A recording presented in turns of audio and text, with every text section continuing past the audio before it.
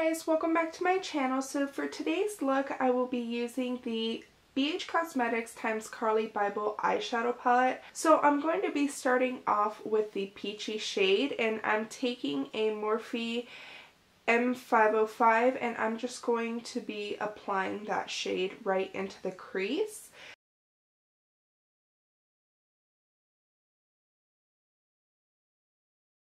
And then I'll be going in with this taupey shade, and I will also be applying that into the crease using the same brush. And now I'm going in with this purple shade, and I'm using my Royal & Nickel crease brush, and I'm also going to be applying this shade into the crease, but a little bit lower than the other two shadows. And then I will be taking a Real Techniques brush. This is the Beige shadow brush, and I will be applying that shade onto the outer portion of the lid and packing that color on and blending it into the crease. And then I'm going back in with my Morphe M505 and blending out the crease. And now I'm going in with this really deep purple, and I'm going to be packing that shade onto my lid with the Real Techniques brush. And then I'll be going back in with that Morphe brush and blending it into my crease and also blending that purple shade outward. And then for the lid, I'll be going in with this kind of like icy purpley shade. It's such a beautiful color. I will be using my finger to apply this color. I feel like it gives you the best color payoff, and it's such a pretty color. So I'll be applying it with my finger, and then I'll go back in with my brush and further blend out the crease. And now I quickly went ahead and did my liner off camera using my favorite liner, the NYX Matte Liquid Liner. And for foundation today, I decided to go in with this Neutrogena Hydro Boost Hydrating Tint in the shade Nude 40. I hadn't used this foundation in such a long time, and I had forgotten how much I loved it. It sits on my skin really well. I do have dry skin, and it doesn't emphasize dryness at all. It is more of like a hydrating foundation. It says it in the name. And it isn't full coverage either. I'd say it's almost like a medium coverage foundation. I would use this when you have very minimal to cover up, and it lays on the skin beautifully. And for concealer, I'll be going in with my Liquid Camouflage High Coverage Concealer by Catrice.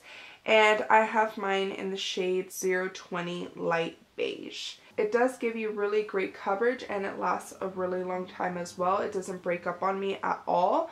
And to set my under eyes, I'm using my Airpsun Loose Face Powder per usual. And once I'm done setting my under eyes, I will also go ahead and use that powder to set the rest of my face. And off camera, I quickly went ahead and filled in my brows. I used this E.L.F. pomade and the Essence Make Me Brow Duo eyebrow powder. And now going back into the lower lash line, I will be using the taupey shade and the first purple shade that I used.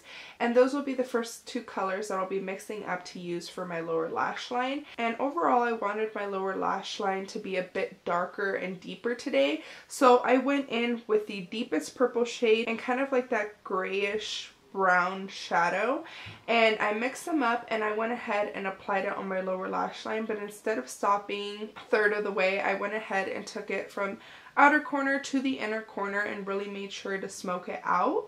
And I went ahead and took that like lilac-y purpley highlighter shade, and I went in with a Morphe M135 and applied that shadow onto my crease.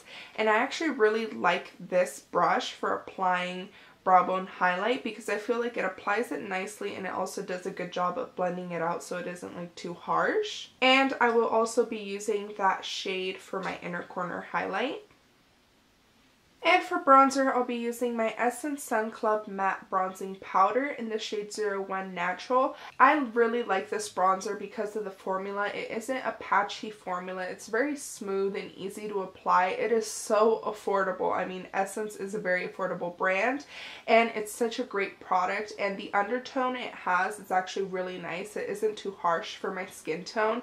And for blush today, I'll be using this Makeup Revolution blush in the shade Beloved. This is a matte blush and the formula is so smooth and it's so easy to apply and blend out. Makeup Revolution is such a great and affordable brand.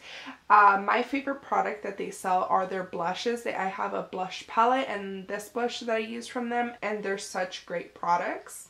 And now moving on to highlight, I will be using the highlighters the palette comes with. So the first highlight I will be going in with is the Champagne highlight.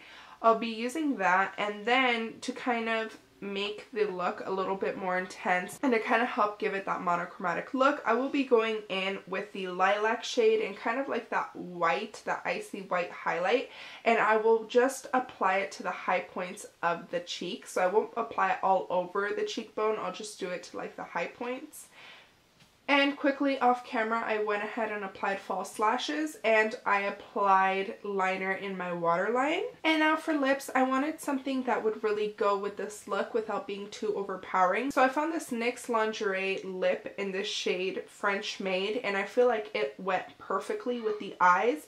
It didn't take away from the eyes, it actually matched perfectly with everything. And then over top of that liquid lip, I went ahead and went in with this ColourPop Ultra Glossy lip in the shade Game On, and I feel like that gave it that perfect color that I was going for to really tie this look together.